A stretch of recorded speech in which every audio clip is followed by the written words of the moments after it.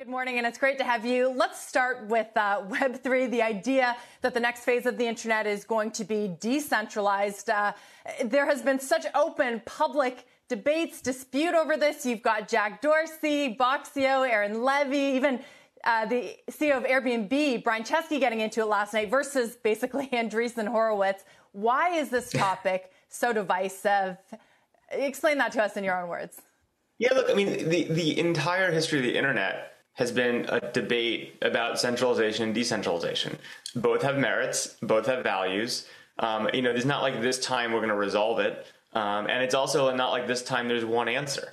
There's going to be centralized components, there's going to be decentralized components. And what it really comes down to is what creates better experiences for users that are more trustable, that are going to create longer term value as we move to a world where, especially as COVID drags on, people take their digital lives and their digital identities just as seriously as the physical world, right? So if we believe, as I think many of us do, that we're seeing a future of many universes that people care a lot about and spend a lot of time and a lot of their lives living in, inhabiting in, working, whether that's centralized or decentralized, I mean, on one hand, it's a huge deal, so it's worth a lot of discussion. But on the other hand, it's kind of like, let's play that record one more time on which way this goes.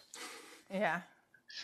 Now, a lot of the trends are very long term, and I guess the idea is that the platforms that are mega trillion-dollar companies now, like Meta and Google and Amazon, that they will eventually be displaced. Do you think that is sort of a risk factor for these companies? Do you think that as we see crypto and Web3 companies become more mainstream, that this is ultimately where the internet will be going? I mean, I think it depends how you define Web3. In the end of the day, again, I think whether or not this is a threat to the big companies or an opportunity for them, I mean, the answer is it's both.